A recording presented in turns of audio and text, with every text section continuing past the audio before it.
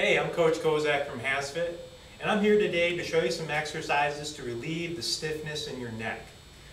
Most people that have the stiffness in their neck, it's because they have bad posture or because they have an imbalance and weak muscles in their upper back. Or I found that a lot of people that spend all day long hunched over a computer at a keyboard also will have this stiffness. So by strengthening your upper back muscles, we're able to relieve a lot of that stiffness.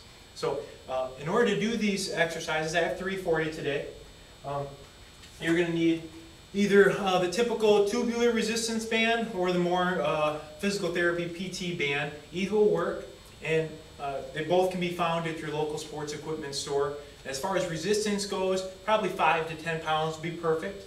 So before I get started, just to let you know, I'm going to show you the exercises here, but in order to get the repetitions and sets and how it all works together, just click the little link in the video description to go to HASfit.com, and the website will fill all those blanks in for you.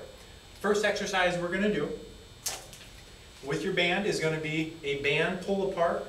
So I'd like you to place your hands on the band about shoulder width apart. Now, the closer your hands are together on the band, the more resistance. The further apart, the easier it is. So you're going to have to dictate where you are in your strength levels and with the resistance of your band on exactly how close your hands are. So I'd like you to have a little bend in your elbow, like so, kind of like you were hugging a big tree. Now, hugging my big tree, I'd like you to pull apart, bring the band to the middle of your chest, and squeeze the middle of your back. Squeeze the middle of your back, keeping that same bend in my arms the whole time. Now what you may want to do is you may want to extend out your arms at the end of it. And I don't want you to do that because I want to keep the tension on your back. This would engage your triceps. So a little bend in my elbow, hugging my big tree, squeeze my back, bring it back to the middle. Always hugging that big tree as I do it. Squeeze in the middle of my back. Okay, great. That was the band pull parts. Second one we're going to do is going to be a scapular band pull down. So same distance on your grip, but we're going to start overhead. Now, first thing I'd like you to do before we do the pull down itself is I'd like you to pull the band apart a little bit. So I already have resistance. Right here now I have resistance. Now, with the band pulled apart, I want you to pull straight down. Keeping that band apart the whole time, pull straight down. Bring your elbows down, and your scapular is right here, so we're pulling down with this muscles. Starting overhead, pull apart, and now pull down, keeping that resistance the entire time. Okay, great. Last and third one we're going to do requires you to take your band and put it around something. I'm going to just throw it around this pole here.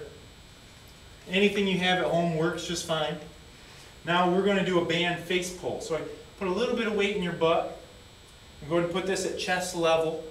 And as you pull back, instead of pulling towards the middle and the lower back, you're going to, as the name suggests, pull towards your face. So elbows are going to come high, and you're pulling up and towards your face. Elbows are high and pulling towards your face. Good weights in my hips. Helps keep me balanced too so I don't fall back. Elbows high. Okay, great. So those are 3 exercises that will help you strengthen your upper back. Make sure you go to HASfit.com for, like I said, for all the workout description. Also, we have a bunch of free meal plans and a bunch of other workouts there to fill all your needs, and everything's free. We don't sell you anything. Again, I'm Coach Kozak, and I hope you have a great workout.